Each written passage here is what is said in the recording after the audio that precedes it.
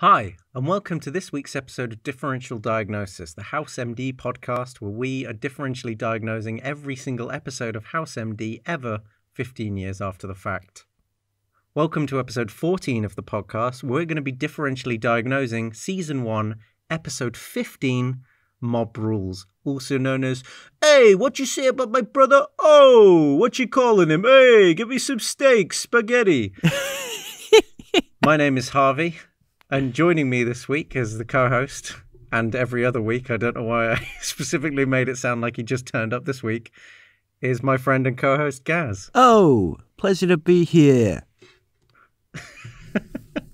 But more seriously, yeah, always a pleasure to be here.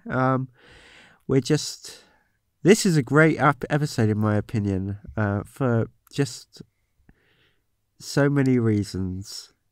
Well, I agree. It's got some great drama with the patients. Yeah. It lets us into the characters, but of course, most importantly, it's Vogler 2. Ooh, Vogler Part 2, the two Voglers. Yeah, Too Vogler, Too Furious. Is he furious? He's a little bit furious in this. He's quite furious. He does do that weird line where he's like, the Doctor House, and it's like, what's going on here? I guess, we've already been into the background of this character, how he was kind of forced on the writing team, and I don't know, watching it back with things like that is always quite funny because you kind of seem like, they tried to make him not dry, so they throw in these little quirky bits. I think they're trying to sabotage the character, making him seem a little goofy. I think they're trying to rectify. That being said, though, he does have a really good bit with Cuddy in this episode. He does. Well, sorry, go on. Yeah, where he's really trying to get to the essence of the relationship between Cuddy and House, and Cuddy's having none of it, but he is. And then he has a good monologue, not a monologue, a dialogue with Cuddy, which ends with him kind of outlining his philosophy regarding the hospital, but also with regards to House, like his kind of opposition in that respect, his kind of how he's a mirror to House, which I think is really interesting. I think I agree. I think we're taking the piss out of Vogler, but I do think that this episode in particular, he through his dialogues with Cuddy, he really lays out his philosophy, and I think this episode, although I don't think Vogler is still the best character in the show, this episode definitely brings it out. This is a really good episode in my opinion. I mean, you've already said you thought it was a great episode, but because it not only characterizes Vogler well, it kind of also sums up, kind of brings out a lot about Cuddy and House's relationship. It's got a lot of funny scenes, but at the same time, it's also got a great patient drama as well. Yeah, and it involves the fellows in the Vogler. Sorry, Vogler. No, but let's carry on with Vogler. I like it. Fair enough. It involves the fellows in the vodka story. In the Vogler storyline, very neatly. I think things really start to come together, and you start to see the pushing and pulling, and the drama and the tension building. After that introduction, so I think this week, because I noticed in the last episode actually that we actually had an intro that went on for about 12 minutes because we sort of started analyzing the episode in the intro. So I'm going to try and avoid that this week. That's why I'm sort of shutting it down. Wow, only at 5 minutes 37 seconds or so. Well, in the edit it will be different, but yeah, I'm going to cut out a lot of this. but yeah, so let's go straight into the synopsis, Gaz. Well, what's going on in this episode? Obviously, we always insist that people watch the episode beforehand to get a clearer idea of what's going on, and also it makes you feel more involved, and then you can give us your comments afterwards. But yeah, just to fill us all in, Gaz, why don't you give us the synopsis of Mob's Rule? My pleasure. As you know, the synopsis is powered by, we're not sponsored by, house.fandom.com. And so here goes the synopsis. I was going to say, actually, how impressive. We're on episode 14 and we haven't started a Patreon yet. Wow. We've done very well. Yeah. Venmo me. We're just burning through our cash until we get sufficiently popular enough to go on Joe Rogan. And then people will just give us money, right? That's how it works.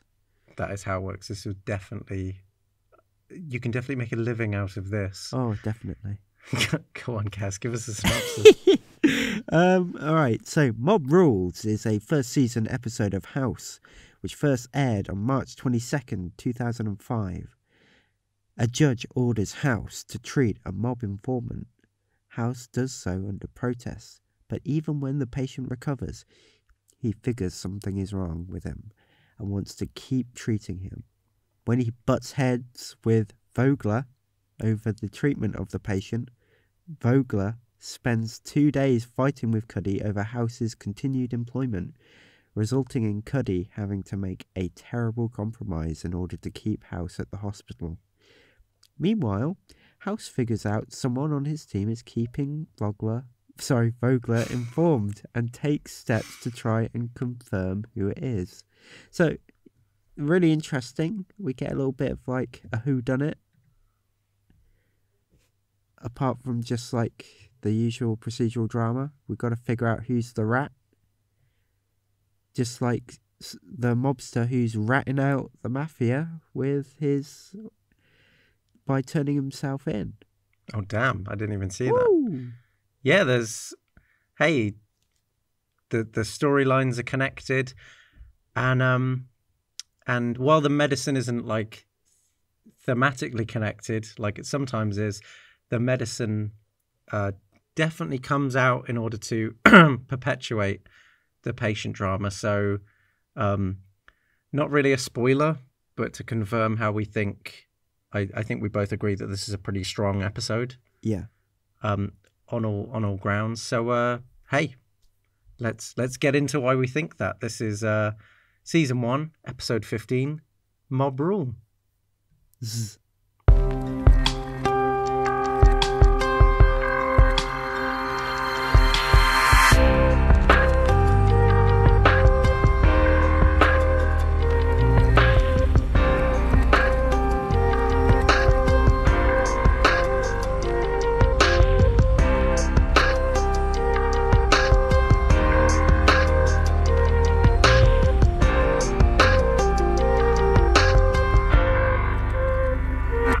Hey, eating some steak. So I did a bit of research before this, my first load of research, and found out that this episode was not only written by a guy called John Krasinski, I think that's how you pronounce his name, who has done some quite good episodes, but this is made by our very, very good friend David Foster, who is the only other writer that we've ever praised. He was the head writer and what's the word? He was the kind of medical consultant for DNR. Yeah, he was. He was. And do you know what? I found out that he not only did this, he's done several episodes, but he's also done Broken, House's Head, Wilson's Heart, like all of the big classics he's been involved in, like all of the really strong medical dramas. So, yeah, he's, for a medical consultant, he's certainly good at picking medical conditions which exacerbate drama and then capitalizing on that. Yeah. Just thought I'd give him a shout out because we don't often talk about the writers, but David Foster really stood out to me, at least. I was like, this is a particularly strong episode. I wonder who wrote this. And it turns out that it's from someone who wrote another particularly strong episode. Yeah. And being a physician as well. I mean, he was the consultant, right? Yes. And then basically became part of the writing team. Which is just, like, that's great. But, yeah. It seems like that there's a correlation. Does that mean causation? Who knows? So here we have, in this cold open, I really like when the cold opens are more, I don't want to say high concepts, but when it's more interesting than just a family just in a house and one of them's ill. the show slowly gets more interesting with these, but mob rules is one of the rare early ones where they sort of step outside the box a bit. Curse did it as well with that weird kind of Ouija scene. Yeah. But yeah, the fact that this one is set during a witness protection program where a member of the mob is going to testify, and he's being represented by his lawyer, who's also his brother. And the sort of scene starts while they're in a witness protection safe house, and he's eating steak. He gets up and then he collapses, and so you have this kind of loads of things already in loads of things in order. Like, we immediately establish why House has to take the case because he's forced to by a court, which is a nice twist on why House has taken the case. He's not interested in it. He's just forced to. And then on top of that, we have obviously there's all this drama with the brother. There's the tension that obviously as soon as he gets out, he's going to have to go into witness protection. And then there's the inherent danger of being in witness protection. Just that simple setup sets up a lot of drama right off the bat, and on top of that, it's also quite a high concept intro. So I like it. I rate it. Yeah. What I like about it is that it goes from that kind of patient opener straight into what might be the central arc of this part of the season, which is between Cuddy, Vogler, and House, where Vogler is just pressuring for revenue statements, metrics, whatever can be shown to be of quantifiable worth for House's, profession as a medic. And then House just barges in, says he's being kind of antagonised by the Justice Department to do this case, and Vogler seems to get a rise out of seeing House having to do something outside of his usual comfort zone. Yeah, especially something that he's forced to do, because we've established that Vogler's a very controlling man. So I think there's always an element of when somebody is forced to do something that they don't want to do because they have to. I think Vogler kind of gets off on that. Yeah. He gets a rise out of trying to control, not necessarily controlling the situation, but seeing other people being controlled by situations that he's not being controlled by. It's not like the Justice Department are forcing him to do it, they're forcing House to do it. And because House is someone who thinks he doesn't need to be controlled or compelled in that way, that he gets to choose his cases. Yeah, exactly. It gives Vogler what he wants, which is seeing House powerless against authority. Yeah, and it's quite interesting that you noticed initially that Vogler's there looking for metrics and numbers, because obviously House isn't. I mean, we've already talked about how House's values are quite difficult to define, but it's sort of more anarchic. It's really value based. Yeah. But Vogler wants to run the hospital like a business, and everything's very numbers based. So it's him and Cuddy literally going through spreadsheets and tax documents, just seeing what is the numerical value of House. Yeah. And it's quite interesting as well, because Vogler is initially setting up this aspect of, if you can prove to me that House has value outside of him being a doctor or him being a friend to Cuddy, then he might keep him. But that is kind of unveiled later over the Vogler arc. It's quite nice that Vogler kind of at first you think that he's kind of a sort of down the line businessman, as long as the numbers show something's good, that he will rationally come to the decision that it's good. But that control element slowly comes in, and you start to see that actually Vogler is governed by other things, other needs. Even if House was worth billions to the hospital, Vogler would maybe still want to get rid of him because he just does not listen.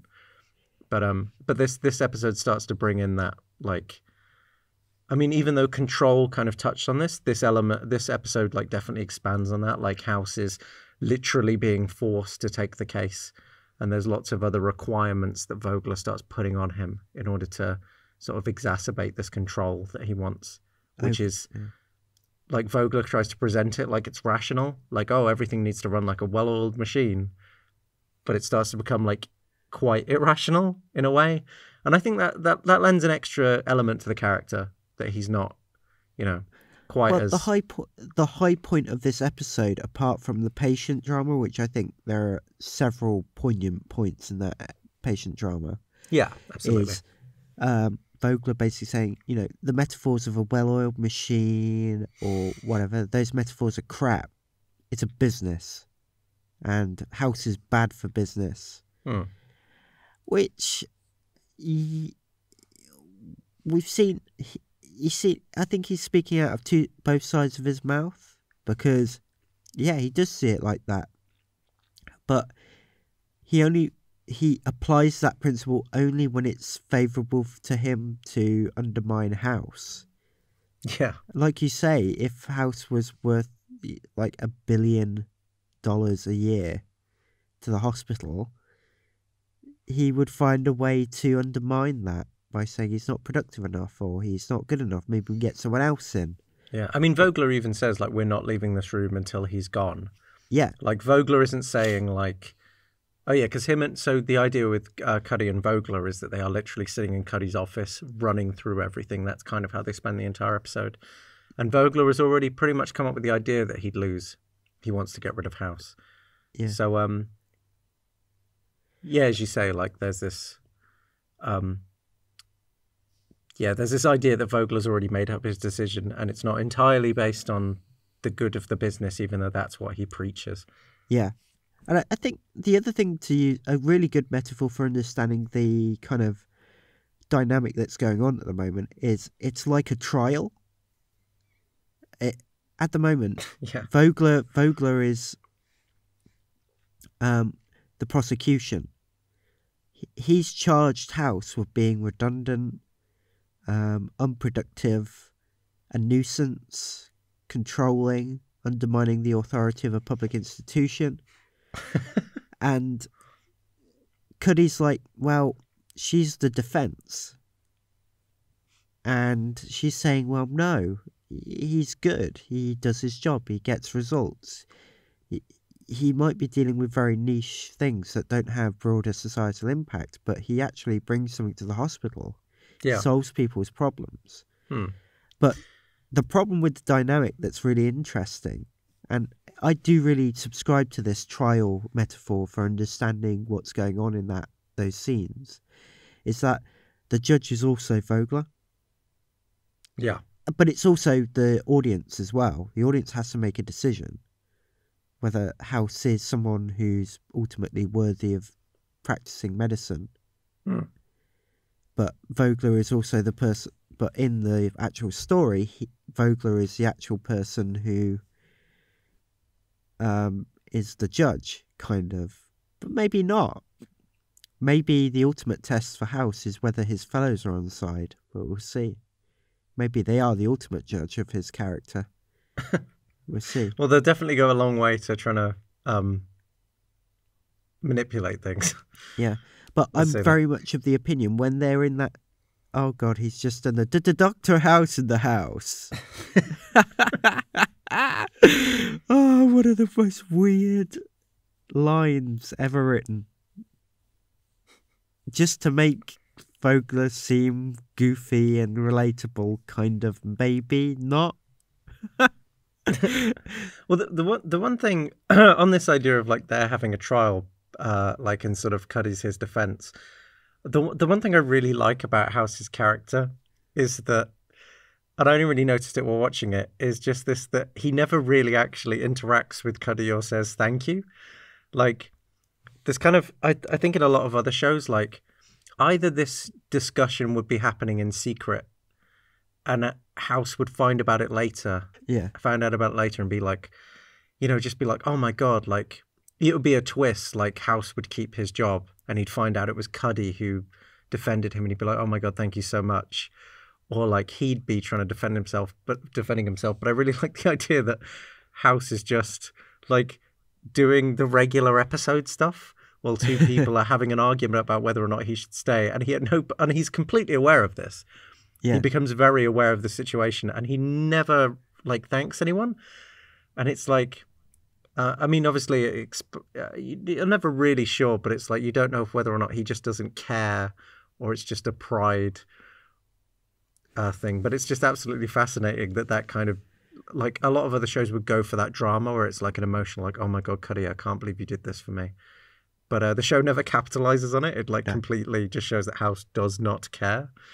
And I've always found that very funny. He becomes the exhibit to his own trial. Yeah, exactly. He just bounces in and out of this like discussion about whether there is more to medicine than just whatever the kind of numeric output is, you know, the utilitarianism versus the kind of value-based arguments. And he just kind of bounces and says, I don't care about any of this. And also, I don't care about you. To like Cuddy, he's like, I'm trying to defend you. It's like, no, still don't care about you. So well, so that's kind of the power struggle of Vogler and House. Then I think, but there's a lot of other things going on in this episode. There's what is popularly known as hammering, which doesn't sound quite as good as Huddy. Had you ever heard the acronym hammering? Yes, I have. It's quite disturbing. I mean, I don't. What's the other one? Couse? Yeah, Couse. hammering's better. Couse is like a Welsh soup. No, that's cowl. Couse is cheese in Welsh. Oh, fair enough. Sorry. Well, we start to go into. I mean, there's a lot going on in this episode. I feel like the most recent episodes have started to branch out a lot more in how many subplots they can juggle. Yeah. But I don't think that these subplots are like being handled badly. I think the show is now starting to has its main plot, and then it's got like the secondary drama, you know, so it's got the patient drama, then it's got the secondary hospital drama, then it's usually got like a clinic scene, but it's starting to have these little extra threads, yes, which are like 2 minutes of the episode maybe, and then they sort of become the larger plots later on. It's definitely getting better at setting stuff up, which aren't just like throwaway hints. It's more sort of like small moments which are then expanded naturally and organically into plot lines later. I agree. And they're also threaded in really well, so that, for instance, you get the opening scene, then you get the Vogler scene, and then you get the Cameron liking House, or Hammerin scene as you put it, and then it kind of rotates around, it threads around. The writing has gotten good that it can just easily select one thread, pull it out, discuss it, and then put it back into the whole central like plot. Yeah, it's definitely like, have you ever heard the kind of observation that people's first films, like independent films from first film directors, are always really frustrating because the scenes that they shoot last are always better than the scenes they shoot first because they get better at it as they go along. Yeah. Which is why a lot of independent films are quite weird and unbalanced. And this kind of has the writing equivalent of that. Like, I think it's more than just, I think like pilots are obviously difficult. And I think the House pilot like has less going on for that reason because like they have to establish everything. So they want to like really focus on some things. But I genuinely think that you can see, like you can literally see the scripts getting better. Yeah.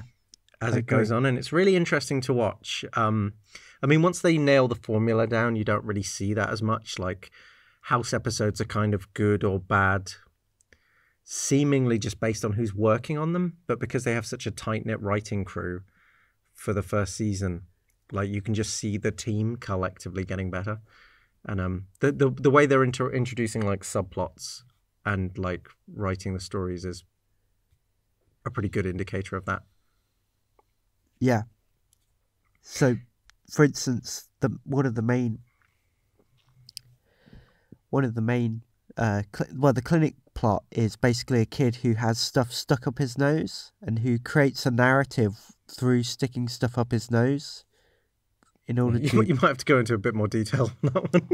Whoops, that might sound a bit crazy. Right, so a brother has brought in a child. His brother... All right, let me just redo this. A teenager or some sort of college-aged person has brought in his younger brother, who's a toddler, who he's babysitting, who has a massive complaint. Definitely a mistake, baby. Yeah. Whatever you say. And I mean, parents don't just decide to expand the family 17 years later. Hey, stranger things have happened. I'm very much... I know that you subscribe to the everybody lies mantra in life, as in fiction. But yeah. So basically, House identifies that the toddler is putting toys up its nose, and they happen to be in a particular order, and this order is like a story because he's got something else stuck up his nose, a cat, and basically he's sending the fireman and the police officer to try and save the cat that's stuck up his nose.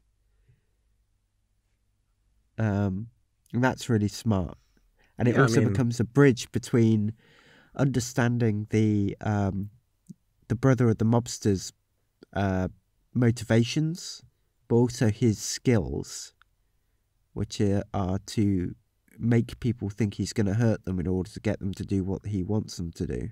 Yeah. Very similar to Vogler, I guess. Yeah. But hurt financially. Well, Vogler's legit. That's what Foreman says. That's the difference. Yeah. Well, he as you say, like that's like kind of mildly tied to the episode, but just the clinic skits are just. I mean, it's a really nice little narrative.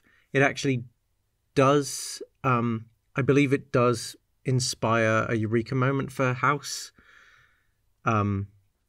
Later on, but yeah, that little like small narrative within a narrative within a narrative. Yeah. Just the way that they're sort of getting better at threading those plots is like definitely there. Yeah. Should we talk about the patient drama? I mean, the patient drama kind of interacts with a lot of other elements of this. So maybe that's like the core of what we should talk about. Okay. I don't mind if you do, but I like if you want to go on to talking about it because yeah, like there's a lot to unpack here, I think. Okay. It kind of feels like you earlier compared it to Fidelity. Yeah. A lot, which I liked. So I will let you go into that. So the central at the kind of climax of the patient drama is House breaking it to the patient the patient's brother, that this guy has a condition, but it means that you have to accept an uncomfortable truth in order for that condition to be healed, which is that his brother is gay. And we'll get into the mechanics of the diagnosis later on, but he had to accept that truth in order for his brother to get well. But it also meant accepting that he had to go into witness protection in order to become himself. That he had to lose his brother to do that, and had to accept that decision. But it's a much more positive spin. It's weird because it's more positive than Fidelity, because in Fidelity, when they find out the twist, the husband sort of, calls her bluff, and then she is cured because she did have the affair, but then he leaves. And in this one, it's the same kind of thing. He kind of accepts that maybe the worst case scenario in his mind is true, and then his brother does get better, confirming that. But yeah, it's a more positive, it's a more positive outcome. The mechanic is the same. It's just I yeah, think the precisely. outcome is mirrored. Oh yeah, it's a great observation. I thought it was just interesting, but I really enjoyed the way that you identified that it was pretty much the same mechanic, but they don't go down the same route. They don't have the brother lawyer just saying, "Oh, you're a gay. I can't talk to you now." It kind of actually then instigates a character change in him, because a lot of the drama from the whole episode is that all the like diagnoses identify or point to the fact that he has been taking hormone treatments, which are primarily used for gay men, and his lawyer brother sort of not hormone treatments. Oh, sorry. Using a aphrodisiac off the internet from China. Yes. That has a lot of estrogen in it, which kind of points to, or at least confirms some of the presuppositions that had been made in the earlier diagnoses. So the pathway for the diagnoses, I'll use this as a way to go into it, is that he comes in, he's in a coma, the patient's in a coma, he comes out of the coma, he goes in, and they kind of get to the point where they see it's hepatitis C, and then the lawyer brother goes, that can't be so, it can't be that. There's then this idea that his brother may have been raped in jail, and that kind of throws us off the scent a little bit about what the central issue is for the brother, because it's like, okay, maybe it's the harsh realities of being incarcerated. But that's always poised as like an alternative that no one really believes. Yeah, it's like a fudge. It's what a lot of the kind of lawyer brothers like outlook depends on. It's like he is just finding every excuse to not accept that his brother is gay, even when it's blindingly obvious. Yeah, and then the second one is another kind of a real effect, but still a little bit of a red herring as to the central moral of the story. Basically, he goes back into a coma. He's still really, really sick. And they basically see that he's a smoker and he's trying to quit smoking. So he's using Chinese medicine as a means to quit. But the medicine has toxins in it, and the toxins are really messing him up. And they can't treat the Hep C, which uses interferon, while also he's on this treatment. So, while he's been taking this stuff, so it's like, as House says, the interferon plus this toxin, it's like a match to a flame to gas. It just explodes, makes the condition even worse. And then we get to the point where, if I remember correctly, they find that he has high levels of estrogen, and they're trying to figure that out too. And that leads to the conclusion that he's homosexual, and then to that moment of truth where the brother has to accept him for who he is. It's great. But on top of that, because the brother's in... So the main patient is in witness protection as well, which the brother is his lawyer, but the brother doesn't want him to go into witness protection because, for numerous reasons. It's like that it's dangerous, that he'll be screwing people over. But in a lot of ways, it's mostly because he doesn't want to lose his brother. Yes. He doesn't want to never see him again, which even though the patient... I wouldn't. It's quite interesting because we mostly follow the patient's brother, because he has the most hang-ups on the situation. The main patient wants to go into witness protection, and a lot of the narrative is, even though we're doing, they're doing a medical differential diagnosis on him, like asking, like, oh, what's affecting him? They via that actually diagnose the reasons why he wants to go into witness protection, which is that, you know, he has a vested interest. He's a gay man in the mob who don't traditionally accept gay men. And so it's only when the brother like kind of learns that aspect of it through the medical diagnosis that he then, it's quite interesting at the end because he denies that his brother is gay still, but he then changes his mind on him going into witness protection. He then says to his brother, "Oh, you should testify and go into witness protection." It's a really cleverly set up thing, because not only does the witness protection thing create a lot of drama because the brother doesn't want anyone to cure him. The brother effectively wants to keep him in the hospital so that he can't testify. And because then he's in the hospital for so long, they then end up actually diagnosing the estrogen issue, and therefore that he's a homosexual, and therefore his reasons for why he might want to go into witness protection. And then but that's a really nice setup, because the brother at the end, you have this very bittersweet ending where it's slightly like Fidelity, because he kind of denies the patient some joy in a way. Like in the same way in Fidelity, like she had an affair. Obviously she wakes up from the treatment and she wants to fix the marriage, and he denies her that. You kind of get that because he denies that he's a homosexual. He says, "I don't believe it." But then on the other hand, the brother also says, "You should testify and could go into witness protection," because he knows that he wants to go into witness protection to sort of actually live free as a gay man.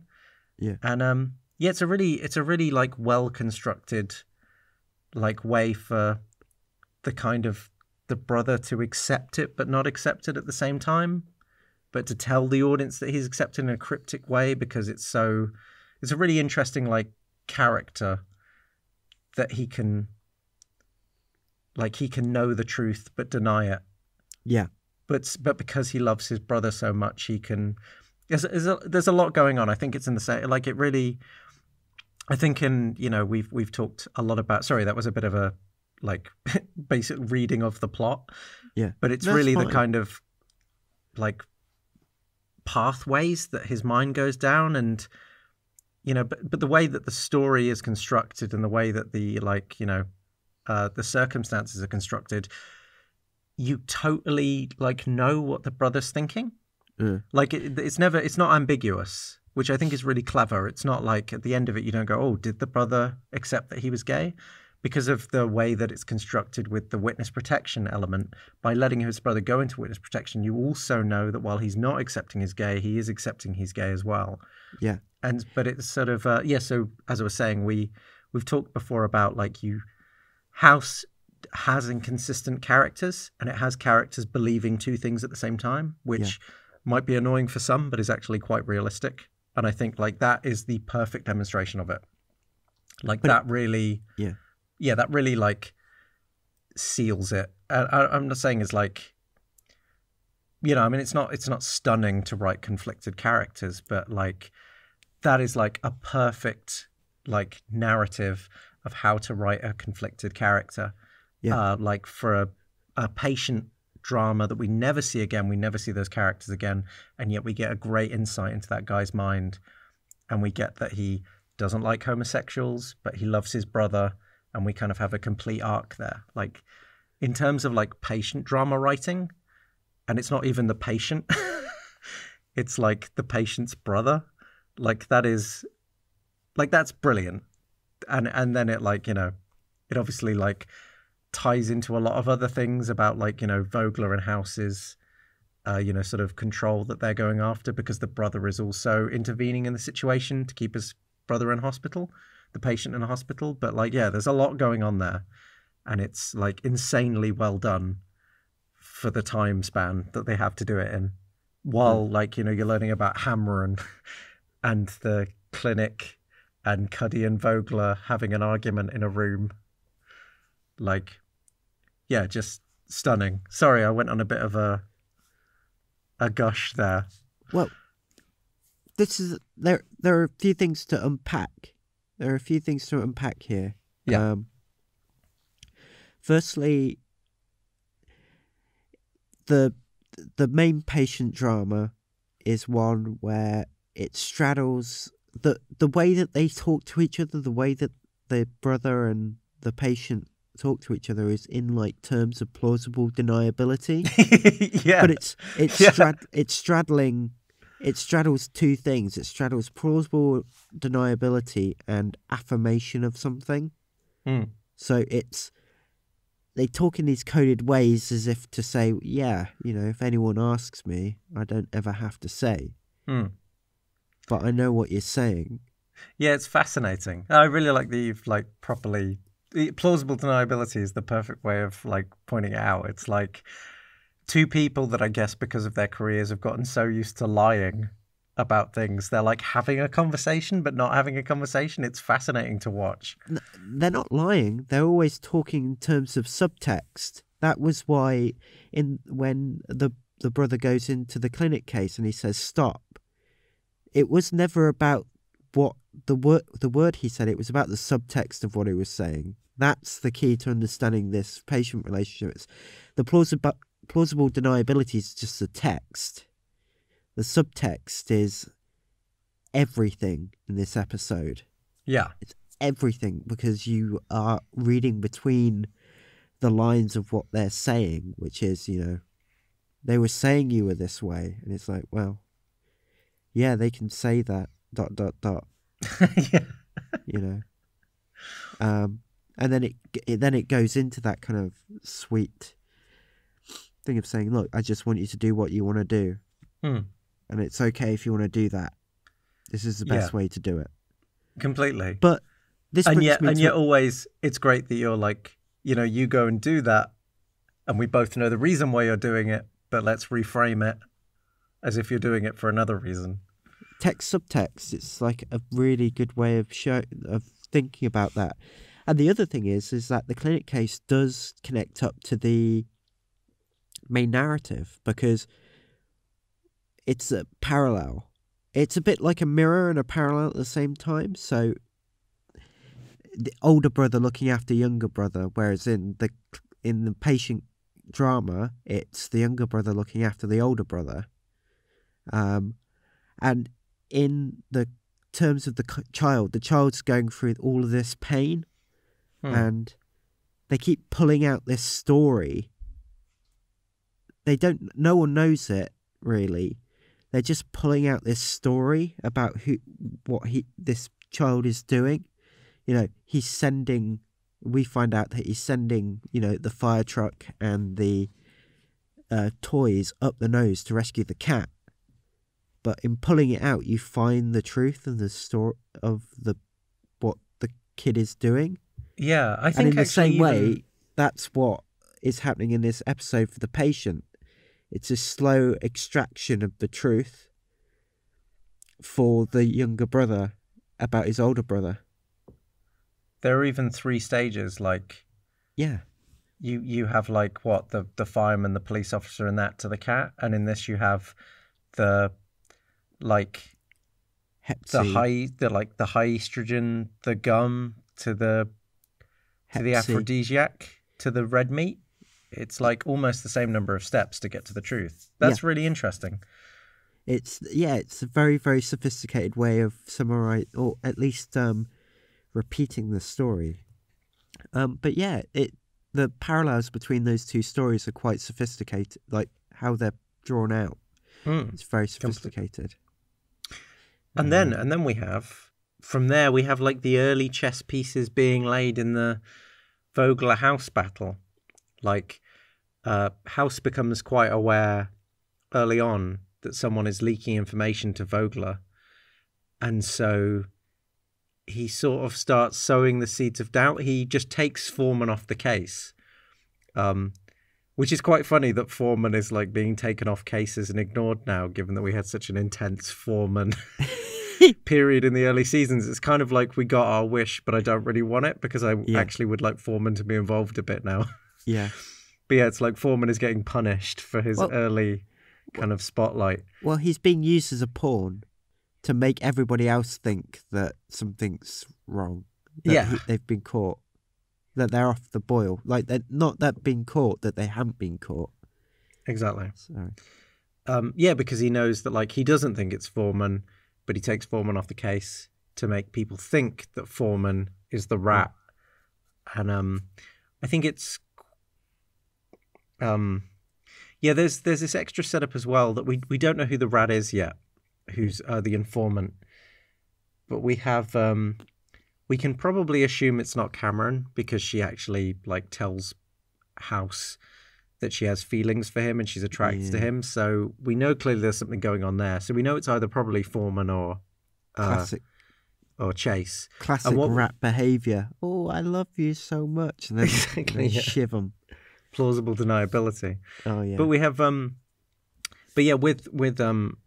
we have this thing with Chase because Chase is the interesting one, because Chase last episode he was kind of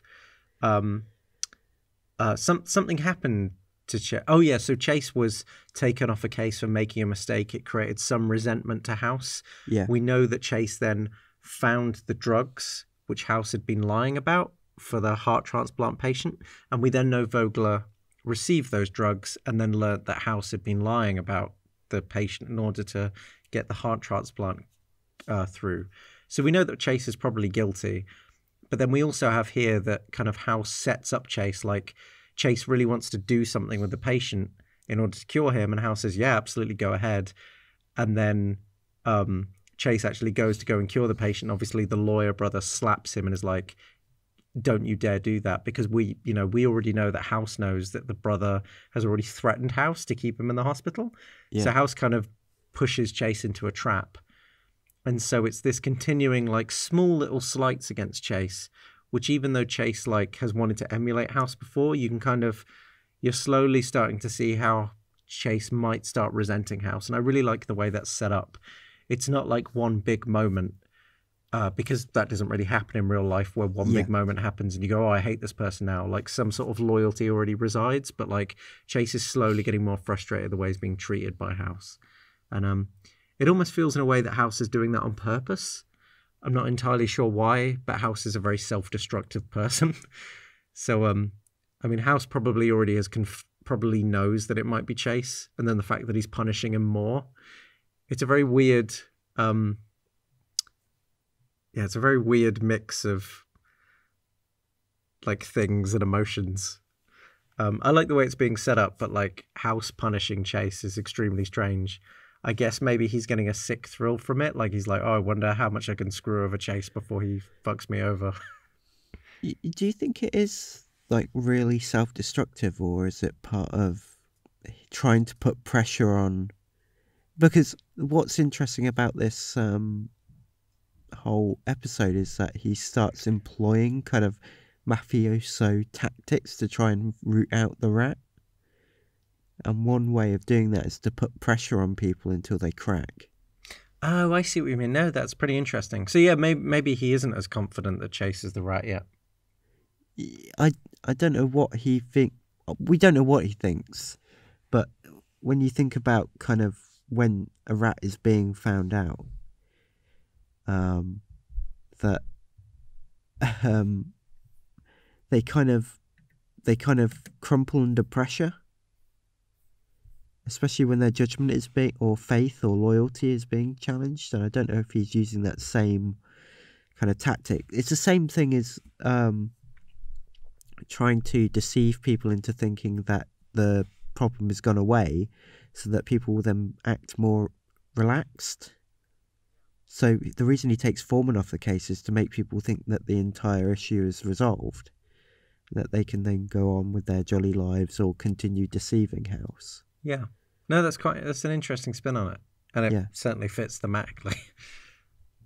I just think that's what he's trying to do. He's trying to put pressure on, but also relieve pressure to see how people react under different stimuli.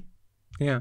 No, I was definitely going down the route of House is just being like kind of arrogant and self-destructive, which I guess is just the way I perceive the character now. But I think that's true too.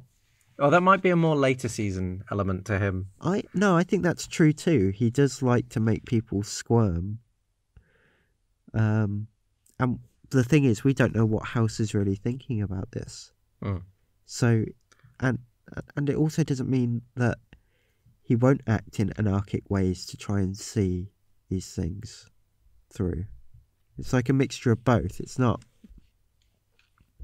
because he is jeopardizing things if he is putting pressure on people who haven't done anything wrong. Yeah. So you're right in that sense. You know, it is really odd and self-destructive.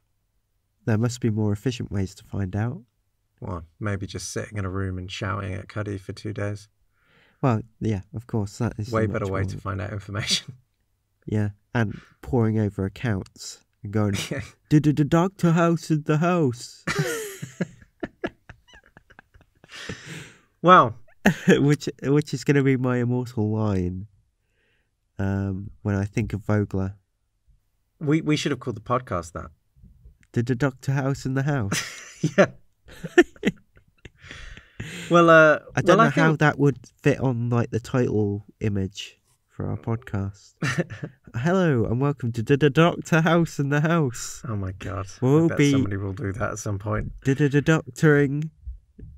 I don't know how you would do like the differentially diagnosing an episode. It just wouldn't fit with the whole spiel. Well, the whole sale. Well, we could summarize our differential diagnosis of mob rules. Fantastic. Yeah, I couldn't even finish the sentence. You're already, sort of praising it. Sorry. I think that says a lot about the episode. No. Sorry, I wasn't criticizing that. It's a big indictment of how good of an episode it is. It's one of those ones. Sorry, guys, go on. I was endorsing it. I wasn't indicting it. I wasn't like serving it criminal charges. Sorry. I'm being a pedant. I just don't want you to say something that I know what you mean, but yeah, I mean it shows how much you're endorsing it. Yeah, I mean, I totally agree. I think it's. I mean, the way we've been talking about it yet again. We rush through that. We always do with the ones we like. Just really stands out on the strength of its. I think like the multiple narratives that it's spinning is really good, but mostly just the patient drama is great. I mean, it's really top notch. Like if every episode had that good level of patient drama, it would be amazing. And the Vogler storyline, even though I think I would like to think, regardless of what problems you have with it, like I think the Vogler storyline becomes a bit more interesting, especially with the element of that Vogler is now to exhibit control over House is now pushes that element of House must fire someone in the team, and that's how the episode ends. With that, like, cliffhanger. Do you think that's like a insane cliffhanger? Oh, it's a cliffhanger. And it's a great cliffhanger. Like after an episode like that, I mean, you have an episode like that. You have this kind of Vogler storyline going on, which is slowly building. The plays are being made, and then you have this big cliffhanger with somebody's going to get fired. Fantastic. Do you like that? Do you like that? I didn't know if it was a little bit cliche. Like, no, you've got to choose. I mean, the way they resolve it is. I mean, the way they resolve it. I mean, we'll certainly talk about next week, but it's. I mean, it's kind of a very fairy tale ending in which House wins and the cast stay on, because obviously they're not going to get rid of a cast member because the chemistry is just getting started. Everything's kind of working. But hey, I always like a good cliffhanger. Okay. Keeps you intrigued. I mean, I I think a lot of it is less, is House going to win? Which at this point, I think it's fairly obvious that House is going to beat Vogler. But it's more how is House going to go about it? Because I think what this show has on its side is characters who have an interesting way of problem solving, who are very strategic. And especially when you put House and Vogler together, and Vogler's very like, I think Vogler's kind of, as you say, he's not like the Moriarty character. I'm glad they didn't do that as well. but he's very, he's got a different way of thinking to House. And I think that the way that these two are going to go about trying to outsmart each other is the interesting part of the puzzle, not necessarily the outcome. Yeah. Which is kind of like the whole show, right? It's like the end. I mean, in this show, obviously, in this ending, like the actual diagnosis wasn't interesting. It was the way they got there and the consequences along the way. And that's kind of, why I think a cliffhanger does work. I think it's like, oh, I want to see how House resolves this situation, even though I know how he's going to resolve it. So I think a cliffhanger is not trite or anything. I think it's perfectly a perfectly good way to end an episode. I don't mind cliffhangers as long as they actually answer them. Yeah. It's not like a Lost season 1 cliffhanger where I have to wait a year. Like I've only got to wait a week. I would say the strength of this episode was, in essence, how it was able to thread lots of different stories together and, in fact, bring them all together and then hold them all together in a coherent theme. Yeah. But you got to admit that patient drama, really, if you'd have had a lot of threads going on without that core patient drama, it certainly wouldn't have been as memorable. I think that really makes it a memorable episode. Yeah. It's certainly no liar's fest when everyone was lying to each other forever. But yeah, that's not the gold standard. That's the opposite of the gold standard of how to do that. It's I can see how overkill. Sports Medicine on paper was really interesting. It's let's have everyone lying, but it's everyone is kind of lying and strategizing, but it's done in a more interesting way. It's quite hard to vocalize without without watching. Sports Medicine was operating on a kind of sledgehammer approach, where it's like, everyone's lying. Here we go. Let's explore this crazy outcome. There's no subtlety. I agree. Yeah, no subtlety to it. Whereas this, it was like, okay, how do we kind of broach the subject of someone holding a secret within them and trying to get it out of them without destroying who they are. Yeah, and it's quite interesting in this one because he's lying by omission more than anything. I think the problem with Sports Medicine was that Hank, the patient Hank, was just actively just saying no, no, no, no, and denying. Whereas this character was, he was being honest at points. He was on the verge of admitting at every point, but he just didn't want to do it because it would upset his brother. So we already know the truth. It's more watching another character come to terms with the truth, rather than learning the truth, which is more dramatic.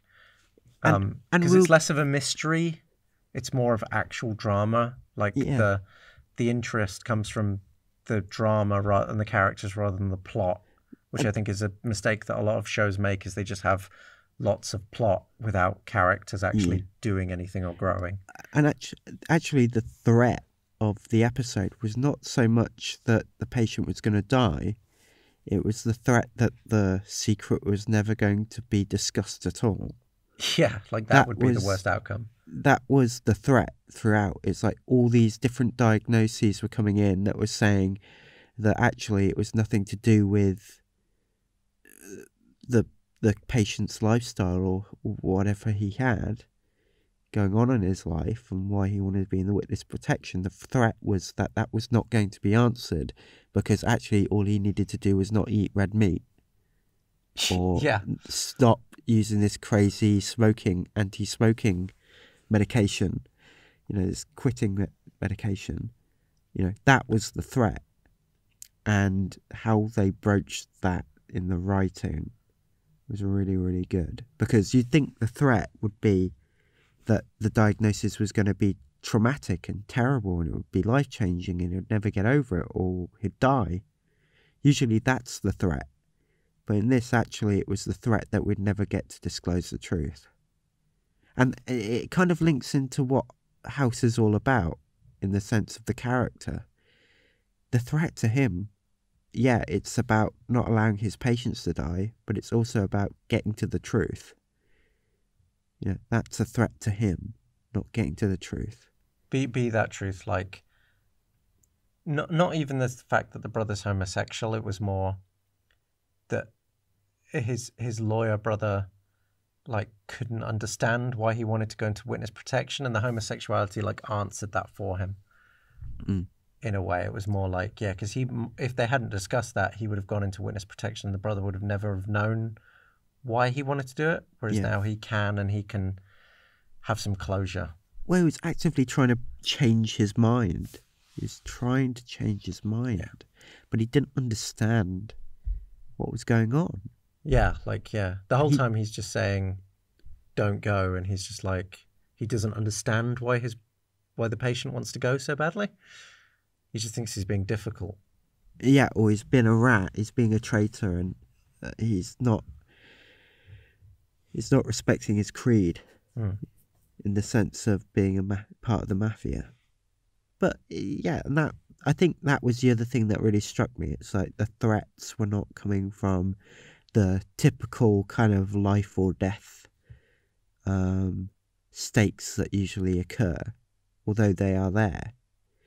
It came from just having the brother realise that fact and come to terms with it, although using the language of plausible deniability, as you say, is so effective. And that's what makes the story so touching, is how it kind of deals with these things, not by looking at you straight on and shouting it. It kind of gives you a sideways glance at it and says, these things are really difficult, and sometimes you can't really directly prosecute those issues. You have to kind of look to the side. Yeah. Which is very realistic to how people actually confront issues. Yeah, and just accept it. And it's not like look to the side with disgust. It's like look to the side and say, yeah, this is really, really complicated. This is not something that can be easily resolved by just looking someone in the eye and saying, okay, it's like life doesn't work that way. And so that's why I think it was a great episode. It just did that so well. And David Foster and the other guy, what was his name? John McAlweek? Mankiewicz. There you go. They did it so well. And props to John for being on that one. He also did sports medicine. Well, I tell you what, he had the right idea of mysteries and lies. He just needed the more talented David Foster. More talented? That's quite a statement. My God. I know. I hope he'll forgive me. Well, thank you very much for joining us on the latest episode of Differential Diagnosis. Next week, we'll be talking about the next episode of House MD in the series, which I can't remember the name of. Heavy. About the overweight girl who has a heart attack, and there's more Vogler. Ooh. So be ready to join us for then. Until then, thank you very much for watching. Listening. We hope you enjoyed this. Thank you so much for listening. And if you could give us a rating or a review wherever you can, that would be very helpful for us. And of course, if you want like a notification for when the latest episodes are out, you can always follow us on Facebook or Twitter, which is just @HouseMDcast, or just search Differential Diagnosis Twitter or Facebook and it will come up. But yeah, unless Gaz has anything else to add, then I just want to once again thank everyone for listening, and we hope to see you next week. So it's goodbye from me. And like, comment, and subscribe. Rate, don't rate, up to you. Whatever you feel. It's not like we're going to come around and put a horse's head in your bed. See you next time.